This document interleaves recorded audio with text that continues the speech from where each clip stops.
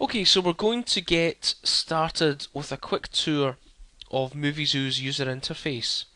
This is an easy tutorial. I'm basically showing you the ropes, I'm showing you all the buttons and kind of what they do in Muvizu.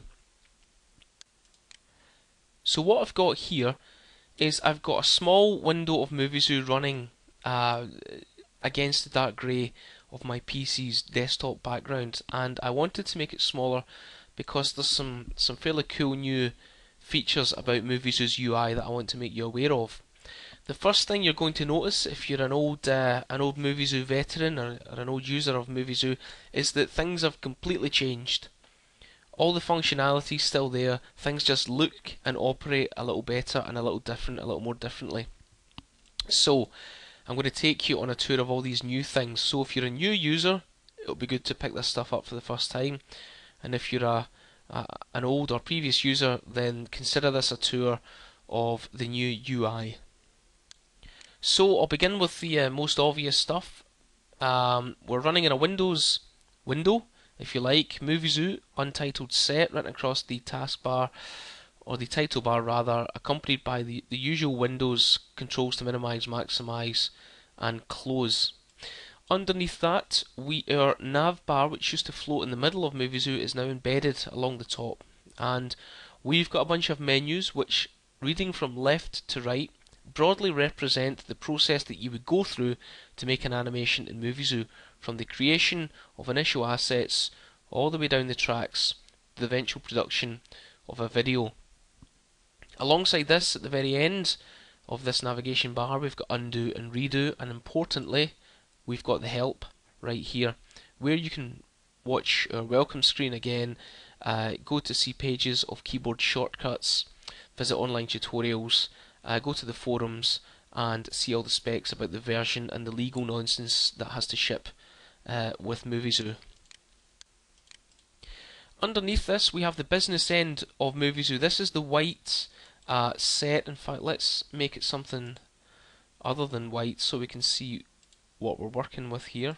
Let's put something on the ground and something on the sky. We've got a fully immersive 3D world right here, an enormous horizon, an enormous landscape of possibilities. The whole thing can be navigated using the mouse and the keyboard on the mouse, and you can see, by the way, if I'm hovering the mouse cursor over the background, at the bottom of the screen we've got some helpful text just to tell you what you should be doing to navigate. But basically, left mouse button drives it around like a car. We're holding down left mouse button and we're moving the mouse backwards and forward, left and right. Holding down the right mouse button and moving the mouse is very much a kind of look around feature, and the two buttons together can raise you up and down and slide you from side to side as if you were a spider on a window pane. Of course, you can also do this with standard PC first person control, so W, A, S and D underneath your left hand with Q and E doing up and down, and we've also got stuff going on in the arrow keys which is sort of slightly different. Mouse wheel will scroll you backwards and forwards too, page up and page down does stuff. It's all contained under the keyboard shortcuts option right here.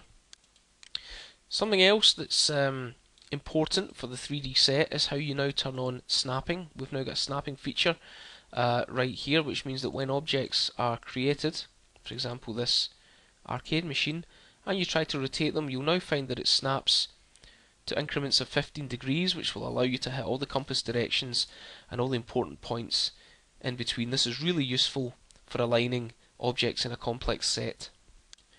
I'd also like to point out, while we're talking about complex sets, is objects can also be locked and unlocked. Let's lock this one. A little padlock appears, and this means that you can still access its properties, but you can no longer move that object around. It's been frozen in place, and locking objects is extremely useful if you've arranged a lot of objects in quite a complicated scene and you want to adjust one without knocking all the other ones over. To unlock it, of course, edit and unlock. Objects themselves can be manipulated and moved exactly with the same controls as you would use for manipulating and moving your own point of view around. So the left hand mouse button allows you to slide it, right one, rotate, and the two buttons together allow you to lift it and drop it. To access an object's properties, you just right click over it, or with it selected, edit object. Okay, next I want to talk to you about pinning and unpinning windows. And this is the reason why I've got a little small version of Muvizu running. Let's bring up another window. Well, the options for this would be good. Okay, this is a big change to Muvizu, and it's one which I'm sure the veteran users will applaud. Muvizu you can now move windows outside of the main Muvizu UI. This means if you're running a 2-monitor setup, you can put all the details and dialog boxes over on the second monitor and leave one monitor for just one big massive 3D viewport. Or it's also a cool way to just hide stuff off screen as well, to clear your scene of any sort of unwanted UI elements. All dialog boxes can be scaled and resized now, and you've also noticed that so can the main Muvizu window. I did want to talk to you about pinning and unpinning. This little button right up here in the title bar of a dialog box is pin or unpin. In its default state, Muvizu's dialog boxes are unpinned. This means if you move the parent window around, the main Muvizu window around, the dialog box, in this case the arcade machine's property box, remains where it is. If you pin it by clicking this, when you move Muvizu around, then the dialog box will follow it. Let's unpin it and close it. Right there.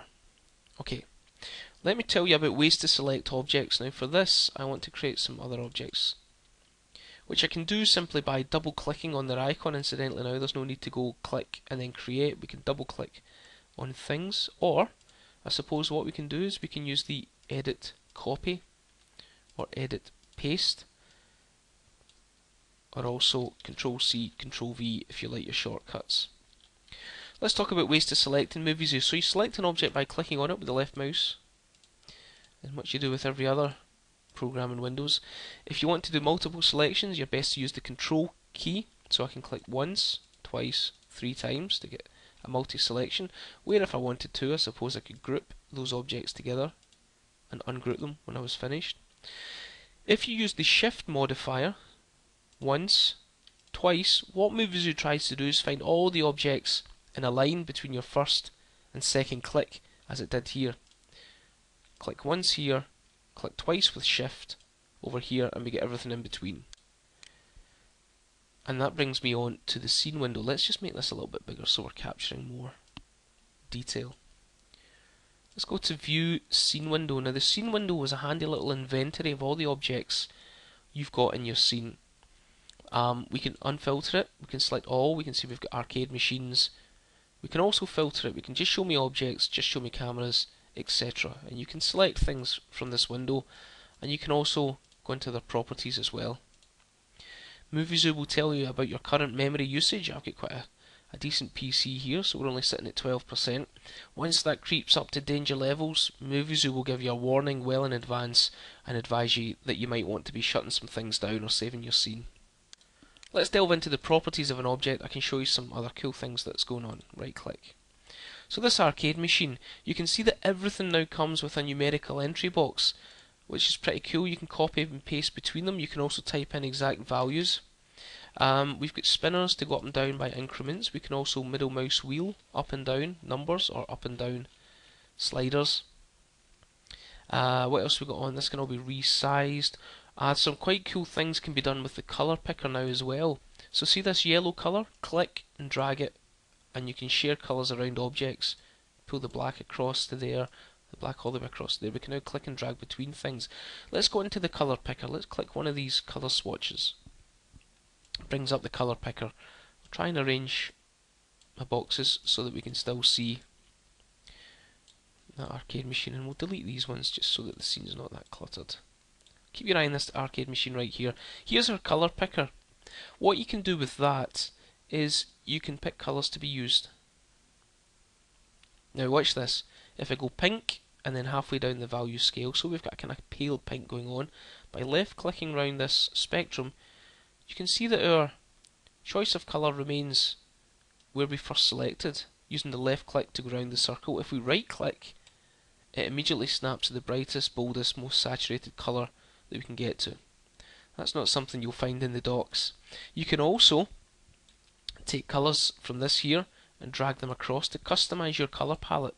Indeed, you can take any colour from this colour palette and move them around to create something that's custom to your set.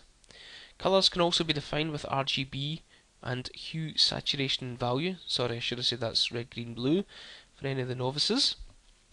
And we've got this cool addition to the UI. We've now got a colour dropper tool. So we can now left click and drag over, and it's going to sample all the colours that are underneath it in the scene and update your object accordingly. One thing to say about the colour picker is that it is actually sampling the colour underneath it. So you can see that we're getting different types of brown just by mousing over the sort of shadowy areas of the object. Okay, let's close this down. I want to create another camera, show you something that's also in our UI. So now we've got two cameras, and I better show the camera window. There it is. Sometimes in a complicated set you can lose your cameras. They're grey, they can get behind things, they can get inside things. A cool way to find them would be, see the little viewport? If you right click on the viewport, it will take you to the camera in question.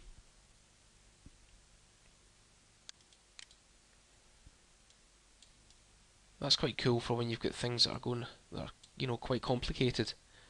Now what else have we got going on up here that's worthy of mention?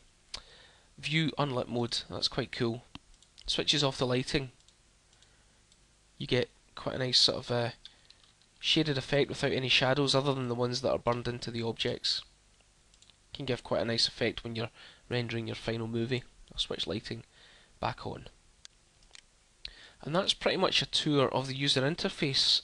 Get in, have a play with it, practice, mess around, and if you need any trouble, or if you meet any trouble and need any help at all, then post a question in the forums and someone will get round to answering it.